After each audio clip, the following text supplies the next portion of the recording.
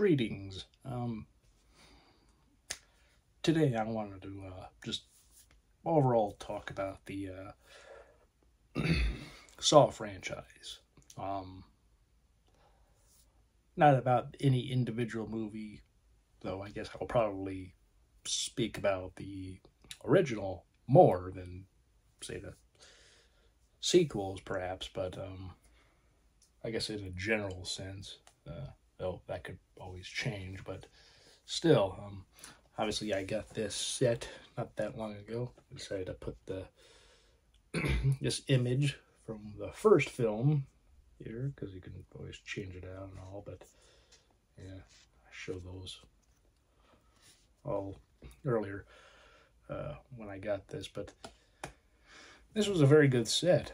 It is a good set. Not was. Has all the films so far for the 20th anniversary. So yeah, 20 years ago, the first movie came out and made for like a little over $1 million, like 1.1 million or so.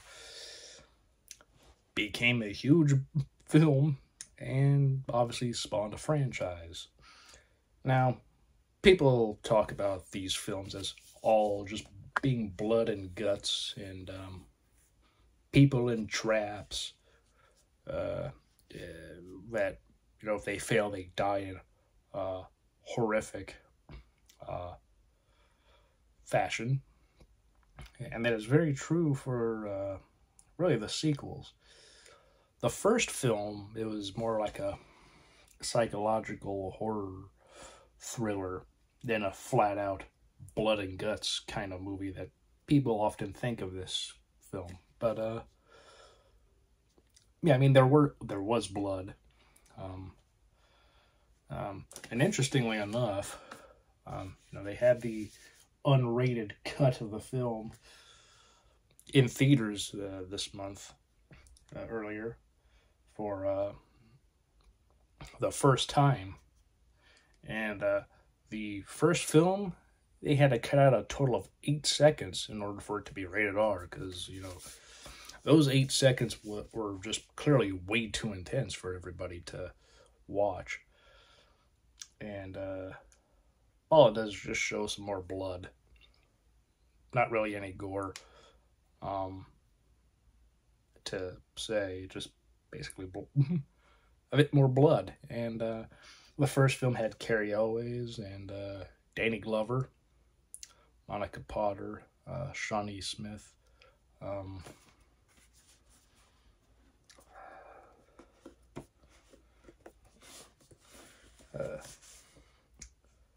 Michael Emerson, Ken Long, Leung. I don't believe I've really watched a bunch of things with him before. Tobin Bell, of course, and Leigh Whannell, who was the writer of this film. And yeah, the first film was directed by James Wan, who has made other films, you know, some with Leigh Whannell and others without. But even then, like even in Aquaman, when he finally decided to depart in like horror for a bit and really do a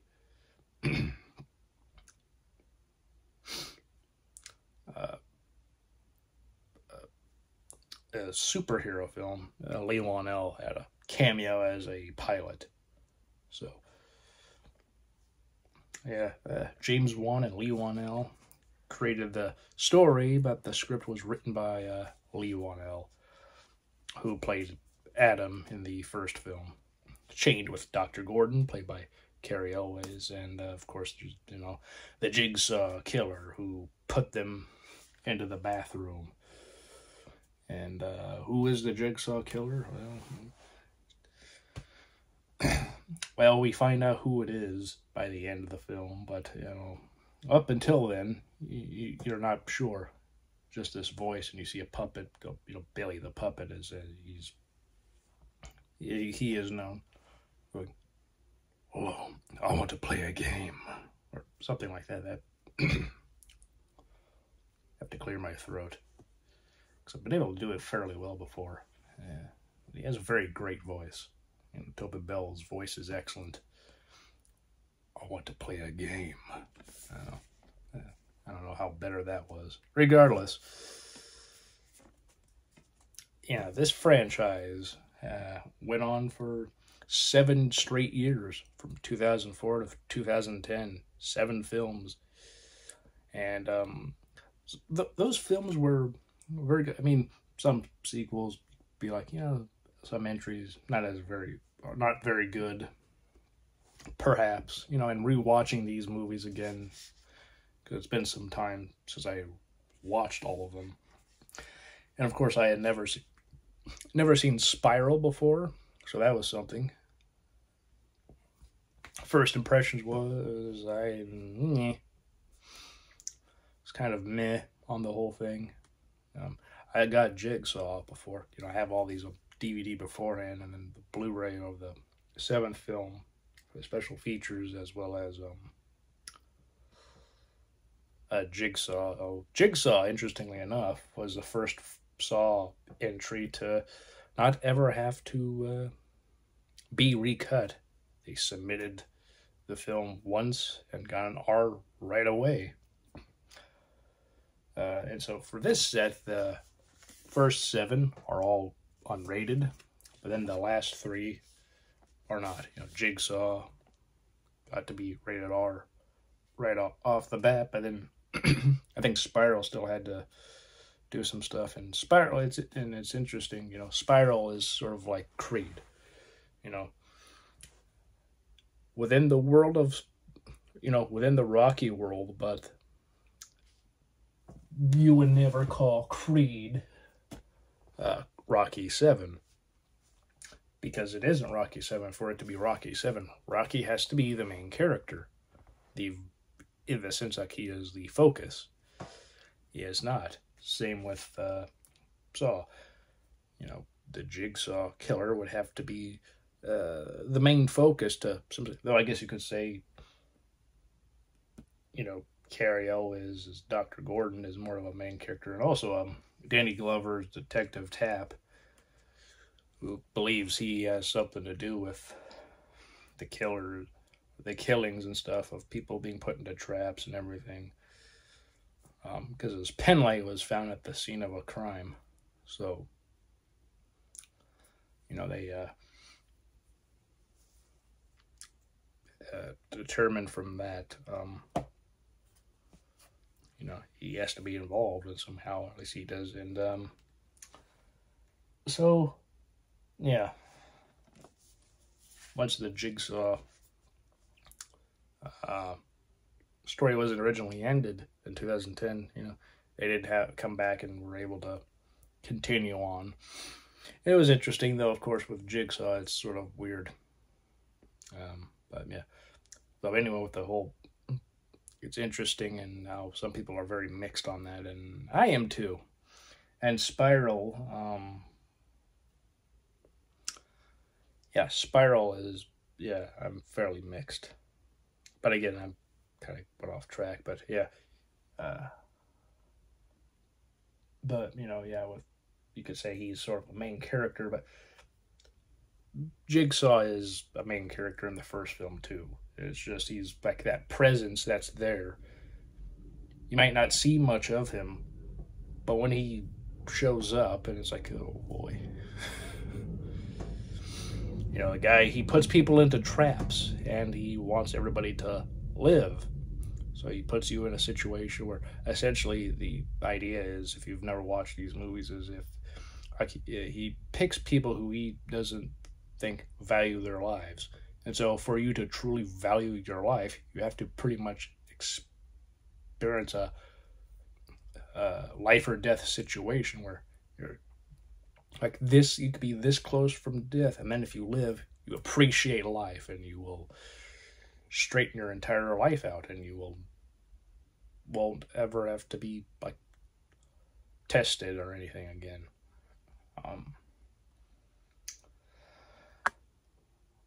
But yeah, with Spiral, you have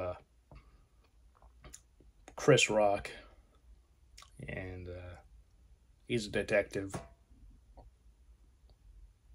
and a series of killings are going around, sort of reminiscent of Jigsaw, the Jigsaw case, and he is trying to figure out who it is, and yeah, it's interesting. Samuel L. Jackson was in it, and he was good. But yeah, I don't know. I'd have to probably rewatch it again sometime. Like, it wasn't a horrendous,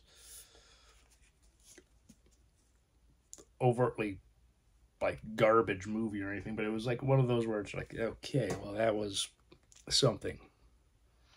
And Saw 10, which in a way, you know, Saw 10 should be Saw 9, because it's I mean, Spiral is technically obviously the 9th installment in the franchise, but again, without Jigsaw being a big focus, usually, you know, that's just left as a spin-off, so you can call it Saw 9. That's it's Spiral from the Book of Saw. And, like, Creed, they're not Rocky 7, 8, 9. They're Creed 2, and Creed 3. I don't know if there'll ever be a Spiral 2, but, you know, I know it didn't make a whole lot of money, and people were very, you know, at best mixed. Let's just say that. And, yeah, but with the next installment, you know, Saw 10, though again, one could say should be Saw 9, but that's whatever. It was really good, you know. I'll just say that was probably one of my favorite entries into the Saw franchise, and you wouldn't think the 10th installment of a franchise could be like really up there with the original, you know, because for me the original is the best. And I actually enjoyed 4. I know there are people who aren't fond of 4, but one day when I will talk about all these films individually, because I probably will at some point, it's just a matter of when. But maybe in a few years, but there's some stuff about, you know, Jigsaw and how 3 ended. It's very interesting how it's like, well, how could there be another movie? It's like there's so much has happened, and it makes it seem like, wow,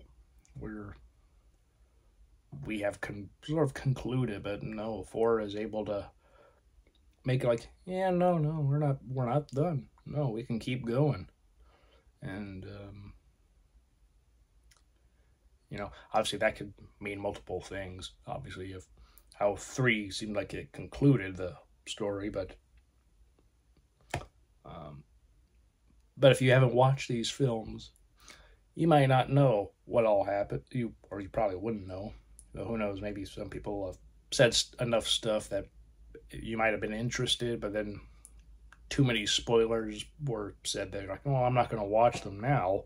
I pretty much know what happens," and you know, and I can understand that. But you know, they are able to keep it going. 5 was kind of 6 was good, and then 7 was meh. I kind of give 7 some slack, and I know perhaps one shouldn't because of how it turned out, but that was supposed to be 2 films. But because of the poor box office of the 6th film due to Paranormal Activity coming out before, and so people went and watched that instead of the next Saw film, they decided to put the 2 films into one, and the last film at that point, you know, the 7th film was 90 minutes. So, you know, I mean, for the most part, these movies are within the 90-minute range. You know, 3 was closer to 2, and then with the director's cut DVD, it is over 2. And Saw 10 is, like 2 hours also. Over 2 hours. So you can definitely do a Saw film, longer than the 90-minute mark. But 90 minutes is the general length of these films. So you can definitely watch them within a few days, or well, not necessarily a few days. Well, I guess if you had like a weekend, you could bang them out one by one over the course of a weekend. And I took like a week and a half to watch all these films, and that was something. And it was actually fun. Even some of the entries that I'm not really I don't super love. I kind of enjoy just watching them back to back to back, which is kind of nice. Some entries you're not the biggest fan of, you can be like, actually, this way I enjoy it. It's fun and fine, or what have you. You're kind of in that world and invested, so that's nice. The original Saw was very simple premise. Yeah, I'll probably in a few years or so watch these again, and do probably for like a Halloween season throughout the week, here and there, just talk about all the movies. And there will probably be another one by the time, because Saw 11 is happening. Because some of the people involved with this franchise want to keep making more, they will. And if they keep making money, obviously that's a even bigger incentive to keep making more. Because these films were not overtly expensive to make, a few million here and there, and they make hundreds of millions. So it makes sense to keep cranking these out.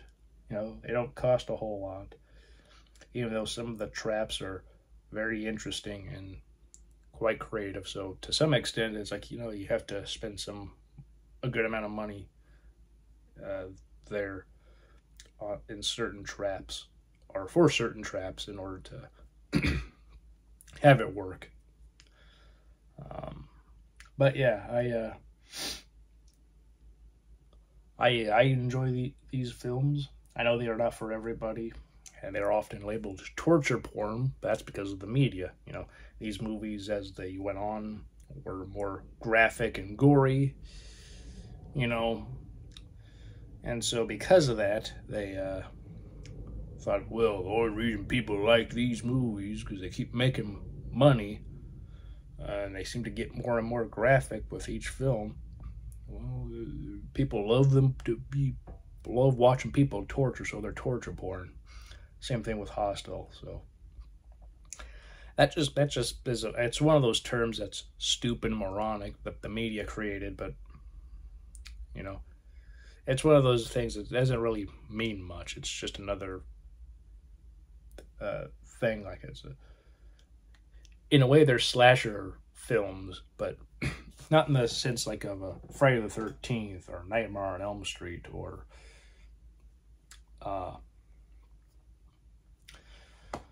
Halloween or Scream, where there's a masked killer going around and killing people. Oh, Freddy Krueger doesn't have a mask; he has a fedora, and he's burnt, and he wears a Christmas sweater and has knife fingers, or wears a glove with knives on them on the end of the fingers.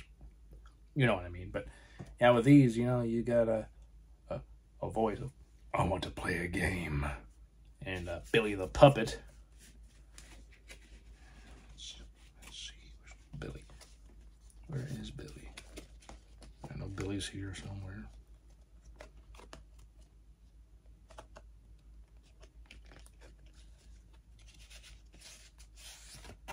Yeah, here we go. There's Billy. Look at that. Isn't that a great mascot? Yeah.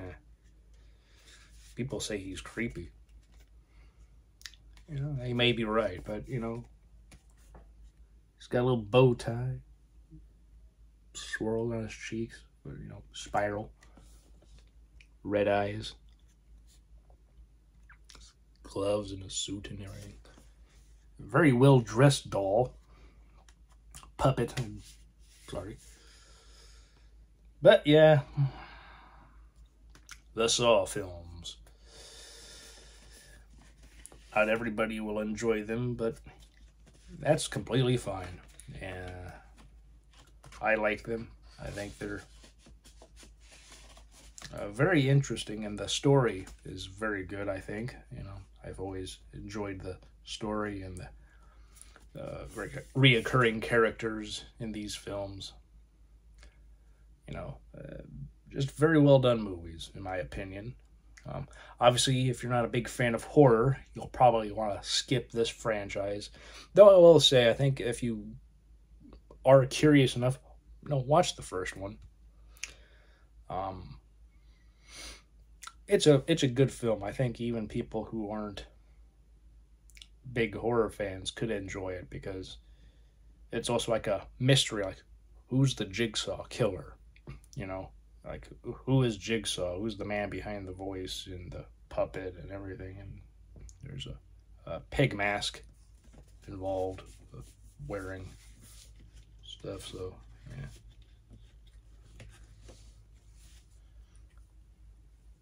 There you go. Isn't that great? Yeah.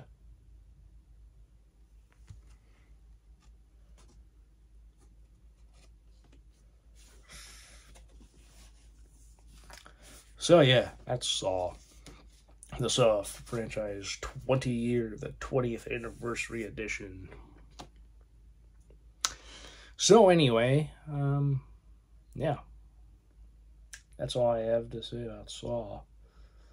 What do you think about Saw and this franchise? If you've watched them, have you enjoyed them? Do you like some and disliked others, or do you enjoy all of them, or have you always disliked them all for one reason or another? Obviously, you may give your thoughts in the comments below if you like. And if you've only seen one, you can, like if the first one, you can just give your thoughts on that, and then there you go. But yeah, that's all I have to say about this, and I hope you're all doing well. Please take care and have a great rest of your weekend and a great week. I'll see you next time.